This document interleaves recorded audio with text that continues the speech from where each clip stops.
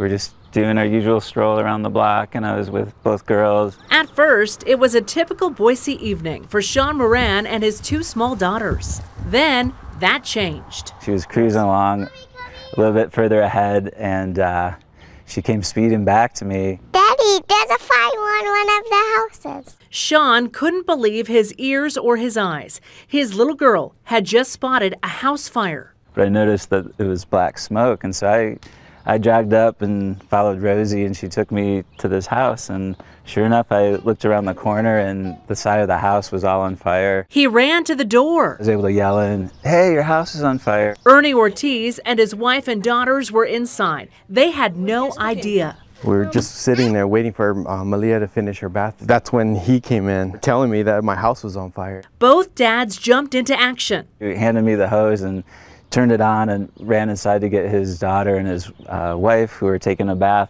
He sprayed water on the fire. He sprayed water on the fire. Until the firefighters came. The firefighters came, and what did they do? They put out the fire.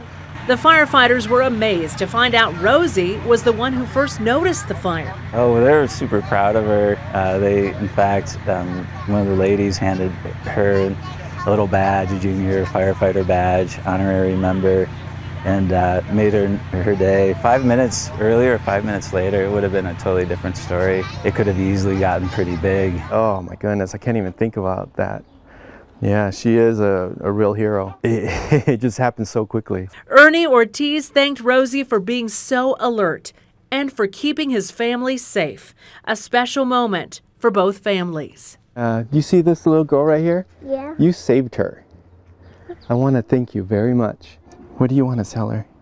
Thank you.